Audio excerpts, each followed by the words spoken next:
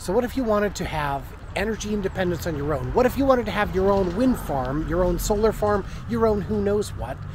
But it doesn't make sense. Maybe you live in an apartment, maybe you live in a condo, maybe it doesn't make sense. Maybe you don't have the land, maybe you don't have the zoning, maybe you're in a historic district, maybe you just can't do it. But is there a way to still get in on it? Well, you could buy stock in this place or that, or you could just find somebody. Find somebody who will let you buy into their plan. That's what Ripple Energy has to offer. And I haven't vetted these guys. I can't speak to their tenacity, veracity, authenticity. But what I can say is they make a good pitch, and if it's interesting to you, look into it. I don't know.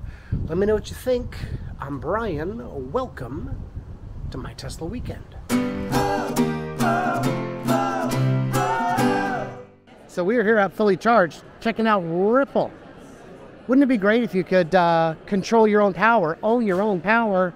Simon has a couple thoughts about that. Simon, what are we doing? So we enable households and small businesses to co-own large-scale renewable energy assets. We do this by a cooperative society structure. We bring together households all across Britain to bring together their money to buy and build out big wind farms, big solar parks. So we're in the middle of a share offer just now for the Derrylwater Solar Park down in Devon. This will be 165 acres with hosting 40 megawatts of solar panels. Now this co-op share raise is the biggest co-op share raise in British history. We're really bringing together households to do big, great things. So we've got one turbine that's operational in South Wales, yeah? That has already been generating power for 900 households. So they've been stabilizing their bills for the last year. Because as the wholesale price of power goes up, people's bills go up, yeah? With you generating your power, then when wholesale prices go up, so do the savings that you get applied to your bill from the power that you generate from your wind farm or solar farm. So in the first year of generation, those households at our Great Mallow wind farm, they got £250 savings on their bills.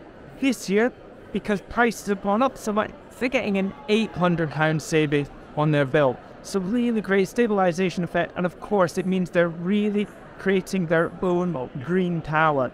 They've caused this thing to be built, and they're creating clean green power for the life of the asset. For this solar park, that'll be for 40 years. So if the solar park outlasts them, they can transfer their share to somebody else, and it can be a really cool green legacy. That is fun. So over here we've got this brochure that kind of sums it up a little bit. Step 1, decide how much you want to own and buy your share. Step 2, join the co-op, which owns the solar park. Step 3, Ripple manages your build. So basically, it's like any other co-op. It's very similar to, other co-ops, normal thing, one member, one vote. But here you can see, this is my consumption from my household, and there's my generation. It's not been a very windy week down in Wales, but you can see over the last 30 days, there's been some days when I've really over-generated from my wind farm in Wales. And how much does a share cost? So for the solar park, if you want your share to generate 3,000 kilowatt hours a year, that's the average household consumption, your share would cost about £3,000. But that's the one-off payment that you make. From then on, you just get savings on your bill.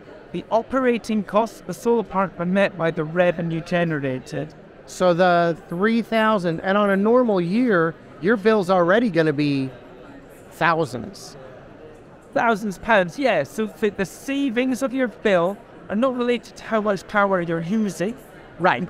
Your bill will be determined by whatever tariff you're on. So if you use lots of electricity, your bill will be high. If you use no electricity, your bill will be low. The saving is according to how much power your share of the solar park has generated and the wholesale value of that power. So one value of this is that this allows more funding for projects that might not otherwise be ready to get financed. Yeah, very key. This is a new route to market for renewable energy developments. So I've worked in renewables for about 20 years now. And when the renewable obligations here in the UK stopped, everybody was looking at corporate power purchase agreements to sell their projects and the power to the likes of Nestle and Google and Amazon. Well, that was all very well for them, for Google and Amazon, but what about your poor old household consumers? That's why I teamed up with Sarah, our chief exec and founder, to bring together households to do what they can't do individually, to basically give them the buying power collectively of Nestle and Google to get that stabilization on their bills. So the levelized cost of an installation, well, just the installation cost for residential versus grid scale is what? 5 times cheaper at grid? Yeah, if you were working to install as much solar power on your roof to generate 3,000 kilowatt hours, it would cost, I think it's around about £8,000 to £10,000. So the upfront cost is much cheaper when you get access to that economy of scale. And we have got a really low entry point. From as little as £25, you cannot install £25 worth of solar panels on your roof. Unless they're calculators. Put some calculators up there, it's going to work just fine. Is this something that people are able to sell, or are they obligated to hold? No, so the shares are withdrawable, but they're not transferable. So that means if you bought £1,000 worth of shares and then electricity prices go sky high, you can't sell your shares to somebody else for £5,000 because they're not transferable. So this was a really important point for the Financial Conduct Authority when they approved our cooperative societies.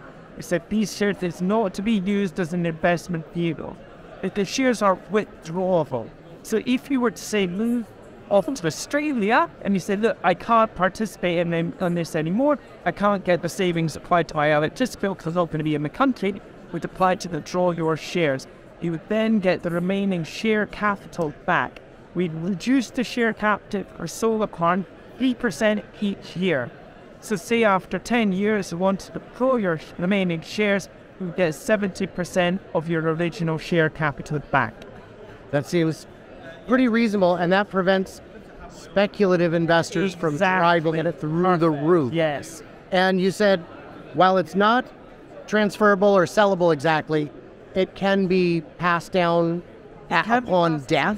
Oh, yes, if the solar car counts as C, then your shares can be transferred to your beneficiaries, and that way they too can carry on with your green legacy with us. So that's the loophole. All you have to do to beat the system is die.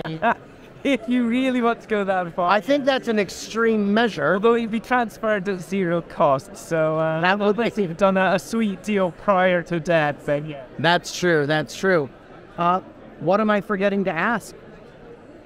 How long is the share offer open? Yes. Couple more weeks. We're targeting mid-May to wrap this all up and get financial close and start the build. So we're expecting to start generating power from this solar park late summer next year. And will there be another one after this and another one after that? That's my job, yes. So I'm always talking to developers, looking at projects that are out there that are consented, not yet constructed, doing the due diligence to see, is this an appropriate project for the Res Co-op model? I think that's pretty fantastic. Well, Simon, that's pretty awesome. Give us the contact information. Check us out at rippleenergy.com. Pretty easy, is right there, rippleenergy.com. Okay, thank you, Simon. I appreciate your time. You're welcome. Yes. So what did I miss? What did I misunderstand? Leave it all in the comments below. Is this for real? Is this too good to be true? Is it just good enough to maybe be true? I want to hear your thoughts. Leave it all. Let me know. We got to hear from you. In the meantime, stay tuned, stay juicy, and I can't wait to hear from you clever robots on the Flippity Flop. And of course, a massive thank you to my patrons who get early access, bonus content, all that good stuff. Keep the channel running, quite literally. I could not have gone to London to get all this footage without your help. So thank you. I really appreciate it. Everyone else, you can subscribe, you can like, you can follow me on Twitter at 4K Podcast. And yeah, I'll see you guys, I guess, on the next one.